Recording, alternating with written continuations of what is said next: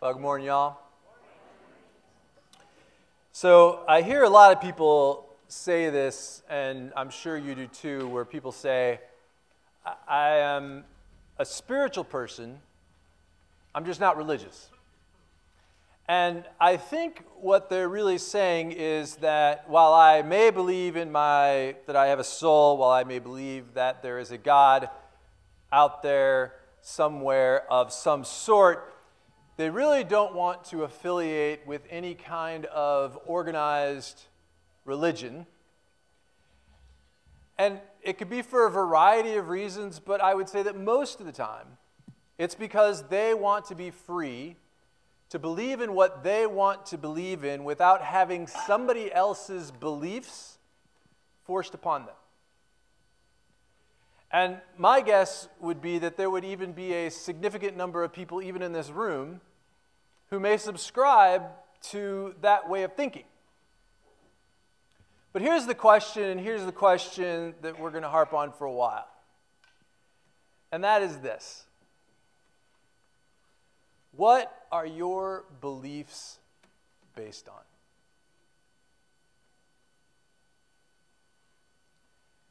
It's a little like voodoo. I've been told by many missionaries who are over in Haiti, where when you have people in Haiti who have been practicing voodoo all their lives, it's a very cultural thing for them, and they decide to become a Christian. Practicing voodoo is such a part of who they are that they still tend to mix a little voodoo in with their Christian faith. And I'm guessing there's a whole lot of us who have a little voodoo going on in our theology. And I believe that we kind of create our own cocktail. We mix in our own Americanized beliefs in with what we've been taught in the church with just a little smidgen of stuff that we've just made up in our head, which becomes this mix that is way more about me than it is about what the Christian faith is really all about. We dilute our faith to the point that we may not even be able to discern what's Christian and what's not anymore. It's just something we made up in our head. And we believe our own truth. It amazes me when you look, especially at the American culture, how much time we spend in school and we spend in time in training or studying to try to understand particular subjects or to prepare for our careers. And when you look at the time that we actually get to utilize that education, it is like a drop in a bucket compared to the amount of time that we will spend in eternity, and yet we do very little, if anything at all, to think about, prepare, study for, better understand what comes next. How will we spend the rest of eternity? What does that mean for me? And most of us, I fear, we just leave it all up to fate. It just is what it is. If you know me at all, you know that I think that it's absolutely critical and important that we not only think through our beliefs in a meaningful way, but that we build our own faith with our own two hands, so to speak. That is to say that we think through it, we study it, we question it, we struggle with it until it becomes something that I own to the point that it defines who I am. My faith drives who I am. And so this morning we are embarking on what is probably the longest message series, I think, in the history of the 20 years of Westridge. And Greg and I are going to spend the next 4 months cuddled up with you to discuss and to walk through the Bible highlighting what we believe are some of the most important truths, and more importantly, to help us all to be able to connect the dots throughout the entire Bible so that we can fully understand the story of the Bible. And what our hope is that at the end of the series that we can put together what's called a systematic theology. In other words, it's a framework of the main tenets of the Christian faith as taught in the Bible that set it apart from other religions and worldviews. Now, that doesn't mean that you're going to walk out of this room with all the answers that you're looking for, because honestly, there's a lot of unknowns. In fact, I would say there's more unknowns than there are knowns. That's why they call it faith. But the truth is that a lot of us, I'd even say most of us, have never taken the time to really think through our belief system and understand it and to make a decision about what it is that we believe and what it is that our beliefs are based on, so that we can fully understand the Christian faith as it is contained within the pages of the Bible. And if we're going to put our trust in something, we better dang well know what it is that we are putting our trust in. And so the question that I would ask is, what do you really believe about this book we call the Bible? But what are your beliefs based on?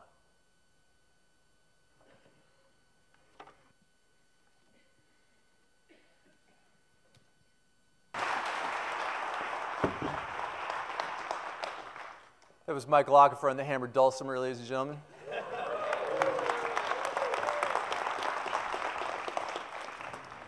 Well, that pretty much sums it up, doesn't it? Covered all of our beliefs right there in a nutshell.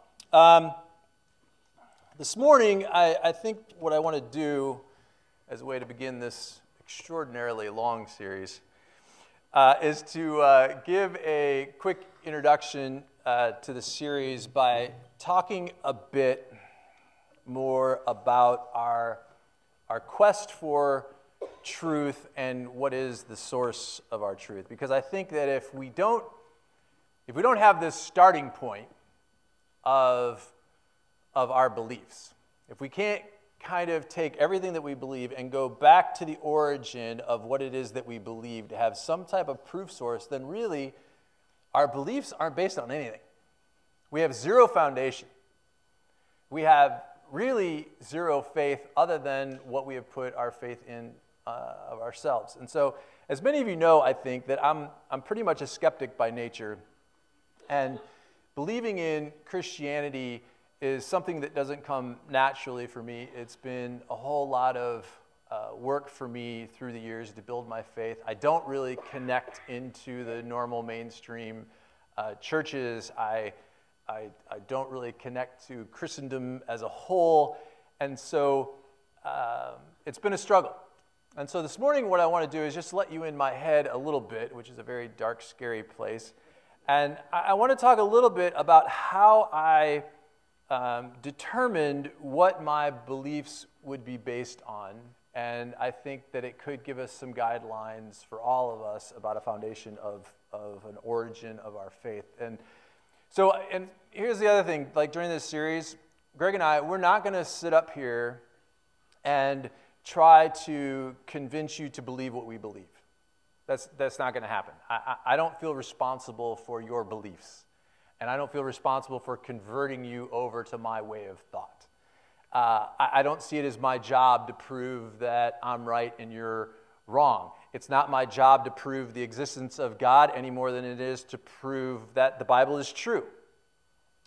It is simply my job, I believe, to make sure that you have thought through your faith and your belief system in a very thorough way so that you can make a decision for yourself that is not just based on your gut, and you're not just rolling the dice with your eternal destination, right? And whatever it is that at the end of this series you decide to believe, and if you reject the Christian faith and you reject the Bible at the end of the series, I totally respect that. We can still sit down with a glass of wine and be friends. I'm just glad that you have thought it through and you've made a decision and you know what that decision is based on. But our hope and our prayer is that we can create a theology and a truth that's based on something that's more than just a frivolous truth that I've made up in my own head. And so let me just set it up for you a bit. You know, when we're making a decision about what to believe, and we're really talking about that which is beyond this world, right? We're talking about the spiritual realms. We're talking about what happens when we die, origins of life, all of that stuff that go beyond our normal day-to-day activity. What is beyond this world? And when you look at the whole universe of possibilities, it kind of gets broken down into the way that Americans actually believe. So there was a poll that was done in terms of what Americans believe.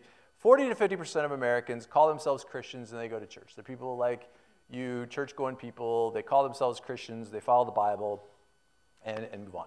40 to 50%, however, call themselves Christian but have no religious affiliation. Now, to me, that means that they haven't subscribed to any denomination or any belief system, any church, and really don't necessarily hold to the Bible as being true. 4% would say that they identify themselves as being part of other religions: Islam, Hinduism, Buddhism, Judaism, and then 3% would consider themselves and identify themselves to be atheists. Now, obviously, if you go to Israel, the majority are going to identify themselves as Jewish. If you go to Baghdad, you're going to get Islam. So depending on which part of the world you're in, the majorities, the percentages all shift. But what's interesting about these statistics to me, and really even throughout the entire world, 97% of people believe in God. Okay, so there's something that is in us that more of us, as we're created, or however you want to call it, we are born with this idea that there is a God, that there is something more, which is really interesting to me. Because if you're not a Christian and you reject the Christian faith and you reject the Bible, it would just seem to me that perhaps there would be a lot more atheists out there than people who believe that there is a God, but there's only 3% of atheists, so I would say that's the exception and not the rule.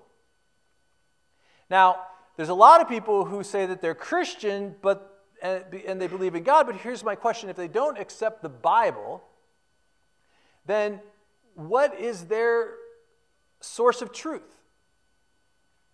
On what information are they relying on that they believe in God? On what source of truth are they saying that I'm a Christian? How do they identify or even know what a Christian is? Because by its very definition, a Christian is a follower of Jesus. And I'd be willing to bet that the majority of people who call themselves Christian do not believe that this Bible is the authoritative Word of God. I'd even go as far as to say there's probably a good percentage of people in this church and other churches that don't believe that the Bible is the authoritative Word of God. So here's the issue. The issue is this is the only source of information that we have about Jesus, pretty much.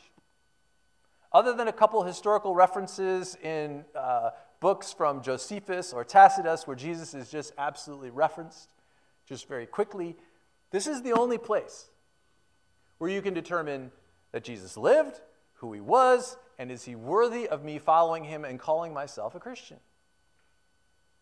It's a conundrum, right? So now you're on a road to accepting this as being true. Be careful. And so when I built my belief system, personally, I really took the time to spend and really look at what was out there. And so I looked at all the major religions.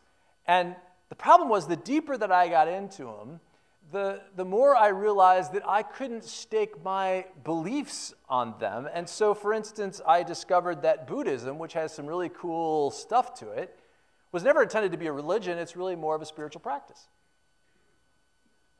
I found out that Muhammad actually studied Christianity believed in the Bible at one point before declaring himself a prophet of Islam.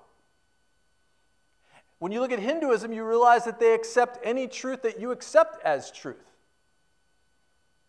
Judaism and Christianity were the same for a very long time, right up until the point of Jesus, and that was the departure point. And so then you have to ask yourself, what do I believe about Jesus? What's my source of truth about Jesus? Because if I don't believe about Jesus, then am I accepting Judaism? And then, of course, I looked at atheism. And when you finally get past the sheer depression of it, I also realized that it takes as much faith to not believe in God with everything that you study and understand about the world, and that life is not just a big accident as it does to believe in the God who created the world and wrote this book. So the issue is, no matter what you choose to believe in, I don't care who you are, and I don't care how much you argue it, it takes faith. There is a leap of faith. We're going to talk about this in the whole creation and evolution thing in a couple weeks. It takes a leap of faith to believe in whatever it is that you're going to believe in. And you can't say that you're all scientific, that you're all non-faith or a-faith or however you say that. It takes faith to believe in whatever it is that we believe in. We're all going to put our faith in something, and the question is, what have you put your faith in, and what is your faith based on? That's really what I want us to drive home today and really think about. Because my guess is that there are a whole lot of us who are basing our faith on something that we've just made up in our head, that little faith cocktail of different stuff that we've just learned through the years and kind of have decided this is what I believe. But again, what is it based on? Seriously ask yourself, am I willing to stake my eternity on what it is that I believe? Am I willing to walk out of this world and into the next based on my belief system, based on whatever it is that I accept as my source of truth? And so after a lot of soul searching, I realized that while you cannot prove a lot of stuff, you cannot prove the existence of God, you cannot prove creation, I suddenly realized there was only one thing that was reliable enough that I could base my beliefs on, and for me, it's the Bible. There really was overwhelming proof, and I really started peeling away the layers of the onion and really started delving in to try to understand this whole Bible and the history of it, and I really came to the end of my journey, and you have to do this for yourself, that I came away totally trusting the Bible, that became my source of truth. And I also had to make a decision that no matter what I believe, no matter what I think, no matter the little voodoo stuff that I put in my head about what I believe and don't believe, it doesn't matter. It's what the Bible says that matters. And if you're going to accept the Bible, you accept the Bible. A lot of people think that the Bible somehow just kind of fell out of the sky, and all of a sudden, boom, there it is. Hit somebody in the head and said, here's the Bible. But that's not the case. It was much more complicated, and I have to say even much more miraculous of how the Bible came to be. So I'm just going to give you a quick little synopsis to help you understand where the Bible came from. So the word Bible comes from the Greek, and it is plural, and it means the scrolls or the books. And the reason why this is important is because of the fact that we tend to look at the Bible as a single book, right? We look at it like this, but it's not. This is actually 66 separate books that have been written over hundreds and hundreds and hundreds of years by more than 40 different authors that have all been brought together under one simple binding for our convenience. In 2 Timothy chapter 3, it says, all Scripture is inspired by God and is useful to teach us what is true, to make us realize what is wrong in our lives. It corrects us when we are wrong, and it teaches us to do what is right. God uses it to prepare and equip His people to do every good work. Now, the most important thing, there's a lot packed in there, but the most important thing that I want to emphasize today is that this passage is stating that the Bible really is the Word of God. We don't know exactly how, but we believe that God somehow inspired the authors of each book to make sure that whatever it is that He wanted to communicate was absolutely written down in this book, in the pages of this book. And so after the establishment of the Christian faith some 2,000 years ago, the early church created a criteria by which they would determine what scriptures would be accepted into the Bible and which wouldn't. And it's a set of criteria called the canon, which means rule or measure. And it is a standard by which the books of the Bible are measured to see if they are true and accepted as being the Word of God.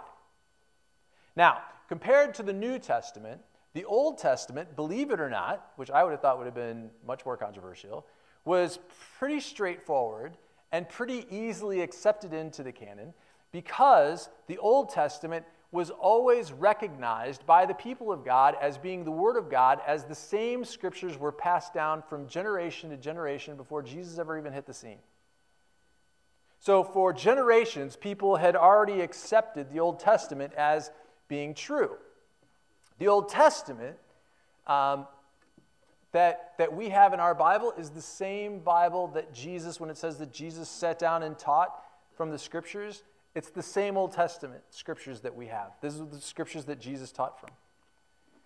The same Scriptures that I hold in my hand are the same Scriptures that Jesus held in his hand. When we read stories about Moses or David, are the same stories that Jesus read. Jesus himself recognized the Old Testament as being the Word of God. So if you accept Jesus as being the Son of God, then this is kind of the whole domino effect, right? So if you accept Jesus as being the Son of God, then Jesus has accepted the Old Testament as being the authoritative Word of God. And so by definition of accepting the truth of Jesus, you've accepted the truth of the Old Testament. The Old Testament was written in the Hebrew language, and still to this day, the Old Testament is also accepted by Judaism. The Old Testament that we have is the same Bible of the Jewish people. And so there's very little controversy over accepting the Old Testament of the Bible. The New Testament, on the other hand, was a little controversial. It took a couple hundred years to be able to agree on which books of the New Testament would be accepted into the Bible. The New Testament is a collection of 27 books and letters collected by the early church and recognized by the early church as being the inspired Word of God from the very first moments that they were written. Now, you would think that that's a slam dunk then, right? If they were accepted from the very beginning as being the Word of God. The issue was not necessarily the 27 books. The issue was all the people that came out of the woodwork trying to get other books accepted into the canon. So people were trying to get these books accepted as being part of the Bible. And so the early church fathers created a set of standards by which they would have the New Testament canon and to make the decision whether these New Testament books would be authenticated and accepted into the Bible. In other words, they were making darn sure that when they said that they were putting forth the Word of God, that it really is the Word of God. And so there's four main criteria. There's a lot of little subpoints, but there are four main criteria of the canon to decide whether a book would be accepted into the Bible or not. The first one is that the question was the book written by an apostle of God? The author of the book or letter had to be recognized as an authorized person of God. In other words, some dude off of the street couldn't just come by and say, hey, I'm a person of God, and this is an inspired Word of God, and so here, accept that into the Bible. That's not the way that it worked. For instance, the book of Revelation, that's a dicey book, and probably wouldn't have been accepted into the canon had the Apostle John not had such incredible credibility. But John was one of the most reliable disciples of Jesus, and so that's what gave that book acceptance into the canon. The second criteria is the message of the text of sound doctrine. Is it consistent with what the rest of the Bible teaches about God? So again, for instance, in the book of Revelation, while there's some crazy stuff going on, it is not inconsistent or does not contradict anything else in the Bible. The third one is, does it speak to the power of God and the Holy Spirit? Does it draw attention to the author and some part of history that the author wanted to highlight, or does it really point to God, which is the point of the Bible? And then the last one was the book acknowledged by the early church as being the credible Word of God? as the 27 books of the New Testament. They were accepted as the Word of God from the very beginning. So these were the rules of canonicity, and from these standards, the 27 books of the New Testament were all accepted as the authoritative Word of God. I say all of that just so that everybody can help understand and go in eyes wide open about how this Bible has evolved and how it came into existence. So here's what I want you to know about us. Here at Westridge, we believe that the Bible is the inspired Word of God. We don't question it. We accept it in its entirety, and we will only teach what the Bible says. So, for instance, there are things in the Bible that I personally have a hard time with. I'm just being honest with you.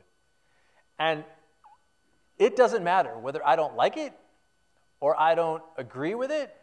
My opinion does not matter and really should not matter to you. It's what the Bible says that matters, and so we have made a commitment here at Westridge that we will always teach, no matter what our personal feelings are, we will always teach what the Bible says. Always. Otherwise, you have no reason to trust anything that I'm saying. I'm just up here doing a TED Talk or something. Especially, you should really not believe what Greg says, because that guy, I don't know. But seriously, we so blindly accept what, pastors or teachers or authors say, and it's like, Wikipedia or something. We just accept it. There's a whole lot of people out there who put themselves up on a pedestal as being experts in the Bible, and they really want you to believe that they're experts and scholars so that you can be in awe of them. But there are no experts, in my opinion, when it comes to the Bible. I mean, we're just all a bunch of messed up people looking for the truth and doing the best that we can and figuring it out. And the Bible was not written for academics or scholars or theologians. It was written for us. I mean, the New Testament was written in the Koine Greek, which was the Greek of Chicago Heights, where I grew up, right? I mean, it's written for the common man so that we could all encounter God in the pages of this book, not to be used as a textbook. And so what we teach here does not come from some denominational board. We don't sit up in the church office and make up new rules to the Christian faith, although I think that would be fun, and I think I could have a lot to say. But everything that we do is based on what the Bible teaches because we believe it is. We believe that this is the authoritative Word of God. I hope you come away just understanding exactly what our stance is. This is the authoritative Word of God, and we believe that this is our only source of truth because we believe that this book was inspired by God Himself. Otherwise, what do you got? Seriously, what do you got? What are you basing your stuff on? So now, if you accept this thing, here's the rub, right? There are things in the Bible that probably don't fit with the religion that you've made up in your head, the little voodoo stuff you got up there. There's stuff in here that you probably don't buy into. What do you do with that? There are truths in the Bible that you probably don't agree with. What do you do with that? And the rub is, if we're going to accept the Bible as our source of truth, then we have to accept the entire Bible as being true or not at all. It's either all the Word of God or none of it is. We don't get a pick. I hate that, but we don't. That means that we not only accept the verses that say that we will end up in heaven by the grace of God through faith, which is great, but that we also have to accept the part of the Bible that says hell is a real place. And there will be moral people who do not accept Jesus who will end up there. And that's not something that we made up. That's not our decision. That's God's. It means that you not only accept the verses that say that God wants you to live a prosperous, fulfilling life, but that you also have to accept all the dang verses where it talks about giving your money away and loving your enemies and putting other people first and serving people as a commitment and taking care of the least of these. What do you believe about this book? I have to warn you, this is dangerous ground that we're on. This is thin ice. Because this now dictates that if we accept this book as truth, it means that you can no longer pick and choose what you want to believe and what you don't, because it's convenient for you. If you accept the fact that God created the world, then you have to accept those crazy miracles that Moses parted the Red Sea and some donkey talked to somebody and Jesus turned water into really good wine. And if you believe that Jesus once lived as a man on this earth, because our only source of truth about that really is here, and that he was a good teacher, then you have to believe that he also died on a cross for our sins, and that he was raised from the dead as the Son of God. Crazy. Are you picking up what I'm laying down?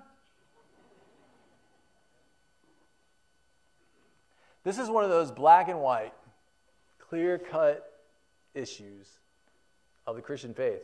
And there is no room for gray here. It is either all the Word of God or none of it is.